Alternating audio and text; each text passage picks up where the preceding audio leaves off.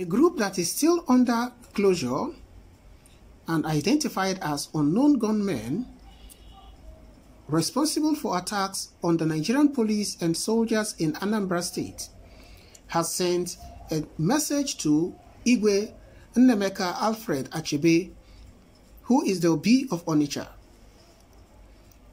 over the new security outfit that it has just launched. Certain informations and news have been recorded as gunmen kill 6 Nigerian police and naval officers, and the attack seems to be increasing as the day goes by. Another officer was killed just a week to his wedding. These and many other attacks in the state had prompted the IGWE ACHEBE, the Obi of Onitsha, to come up with a new security network that is set to help to control and curtail the ranging power of the bandits.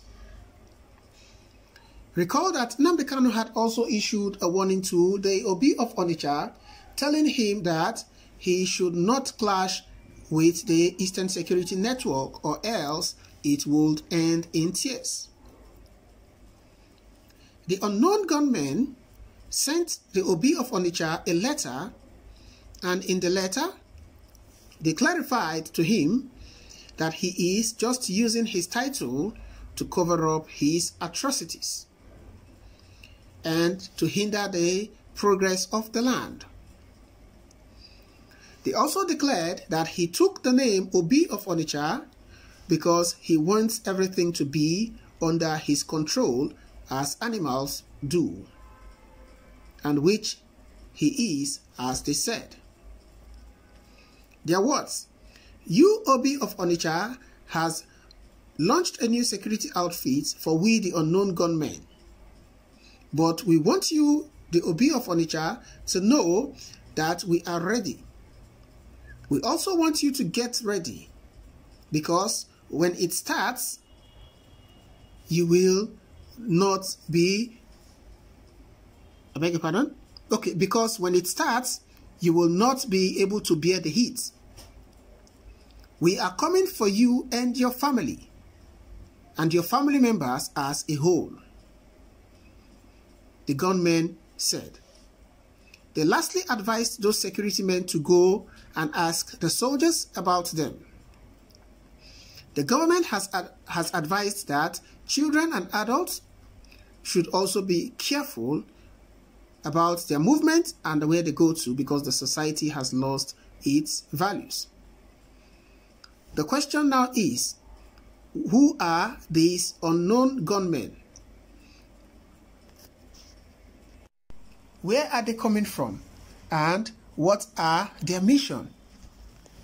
I think this should put to rest the allegations that the Eastern Security Network members are the unknown gunmen. This should put that particular claims and allegations to rest, to the best of my understanding. This is my opinion. Well, I stand to be corrected, but it is what it is. You know, anybody who seem to, or who is, or who have been claiming and accusing the Eastern Security Network of the activities of the unknown gunmen in Anambra State or the Southeast generally should by this be informed that it is not the Eastern Security Network members, as the unknown gunmen have come out to speak. They are yet to identify themselves, but they have written a letter threatening the Obi of Onitsha for launching the security network, Onitsha Ado security network and outfit that the IGWE commissioned just days ago. Be that as it were, what are your thoughts, guys, concerning this particular news story as it were? Who are these unknown gunmen and what exactly are their mission? The IGWE ACHEBE, the Obi of Onitsha, revealed this letter that was written to him, and probably he might be in fears as it were, because the activities of the unknown gunmen in the Southeast has been so much, has been raging.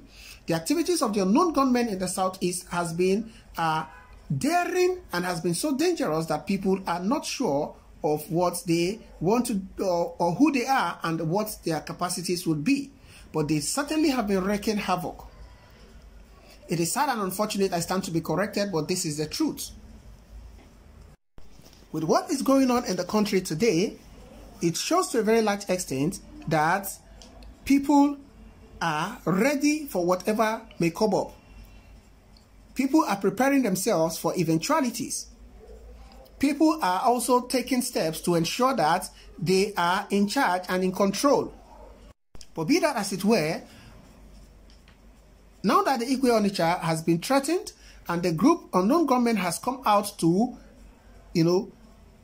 make their own identity or form their own identity as it were, though still enclosed, it remains to be seen what the government will do and what the Obi of Onitsha will also do in eventuality.